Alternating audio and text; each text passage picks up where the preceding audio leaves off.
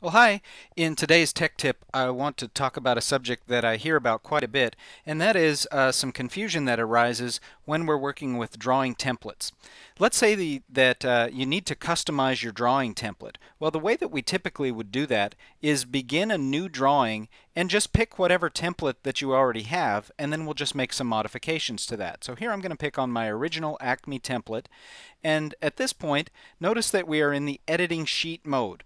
In order to access the information that's on the sheet format, that is the line art, any logos that might be there or any notes, we need to right click in the drawing and choose Edit Sheet Format. You can kind of think of this like a layer in that we're peeling back the sheet to get at the sheet format. Once I'm in the sheet format mode, you can see that I can access custom property notes, general text notes, I can add line art, I can add logos, and so forth.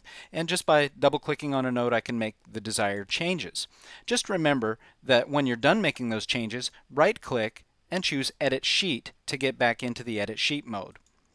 Once we've made our changes, we simply need to go to File, Save As to save as a template.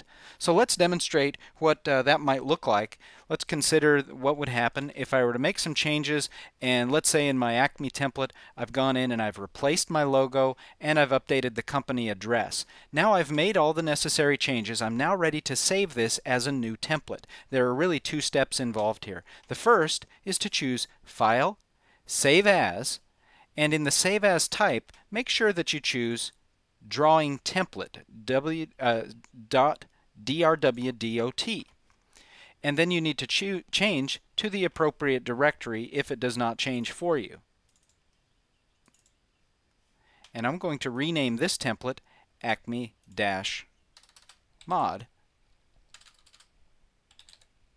and save. I've now created a brand new template. In fact, if I were to choose File New to create a new document, we would now see that I have my Acme Mod drawing template. And that's how we can create a new template. But there's one additional step that needs to be done, and that is we need to save the sheet format itself so that we can maybe use that on a new sheet if we insert another sheet into the drawing. And that's as simple as going up to File, Save Sheet Format. This file is in the form .slddrt, and we just need to assign a name and location.